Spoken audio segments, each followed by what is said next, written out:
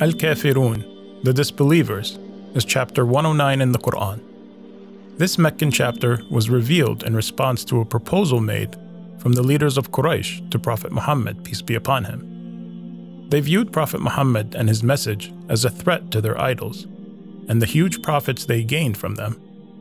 For years, they would mock and demean Prophet Muhammad, peace be upon him, denying his prophethood and calling him a liar. They claimed he was just a poet when he would recite the Quran. They called him crazy and even a magician. Yet more Meccans became Muslim, so they made him an offer. They agreed to worship Allah for a year if Prophet Muhammad would agree to worship their idols the following year, alternating each year. Allah revealed these 6 verses as a clear rejection to their offer, making it clear that Prophet Muhammad's message of worshiping Allah alone is not up for negotiation, and that he will never compromise.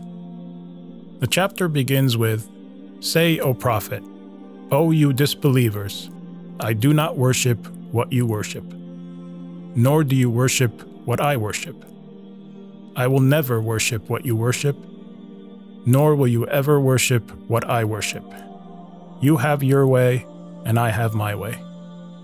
Help us create more videos by visiting our website today and contributing to our mission and project. Please subscribe to our YouTube channel to access more videos and content.